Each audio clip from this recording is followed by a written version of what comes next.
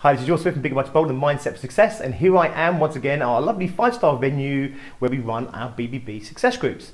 I am today in the snooker room. Now you probably recognise this because I do a lot of my videos here before and after I run the sessions for my entrepreneurs.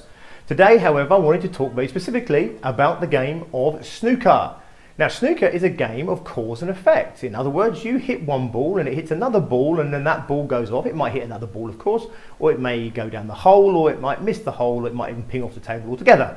The truth of the matter is, the input that I put in through the cue affects the white ball then goes on and hits a red ball, for example. Maybe when you were smashing the pack up like this, it affects all those balls, bam, they scatter.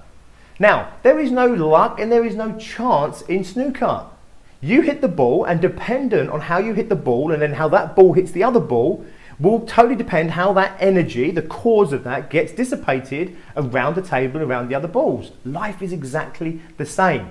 There is no luck and there is no good luck and there is no bad luck and everything else. There really isn't. There's just cause and effect.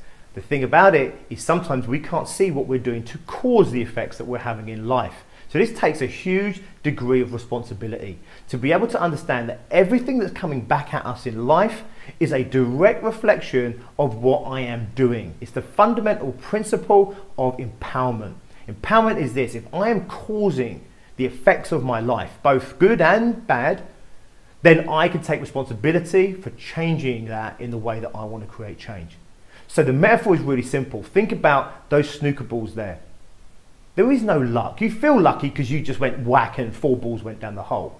However, when you broke down the science and the physics of it, you'd be able to work out there was no luck. It was the way you hit the white ball, the way the white ball hit the pack, and the way the energy got dissipated and 4 balls went down 4 different holes, for example. Life is the same. Stop thinking in terms of I'm lucky here and I'm unlucky there, or feeling completely disempowered like the world is just happening to you or around you, and understand that ultimately you are the cause of your life. You're the cause of your success, and you are also, unfortunately, the cause of your failure. However, the empowering thing about understanding that you are also the cause of your failure or the cause of the parts of your life that aren't fulfilling for you means that, of course, whose responsibility is it for creating change? Yours. And if you're willing to accept the challenge that you are responsible for everything in your life, that is the first doorway to go through to ultimate success and also happiness and fulfillment. Life is not happening to you, it's happening because of you, is a saying you may have heard other people saying. Think about it like a snooker table. You don't just randomly whack balls, okay? If you do, you get very random results. So if you're going around life just literally metaphorically whacking these balls randomly, you're going to get random results.